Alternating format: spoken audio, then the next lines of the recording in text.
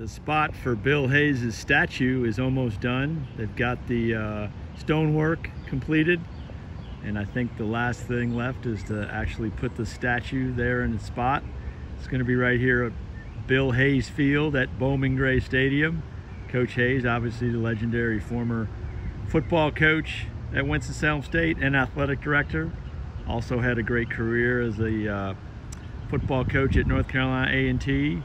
But that statue that the city and Winston-Salem State has put together is supposed to be done by homecoming, which is in about 3 weeks. Anyway, the spot for the statue looks good to go.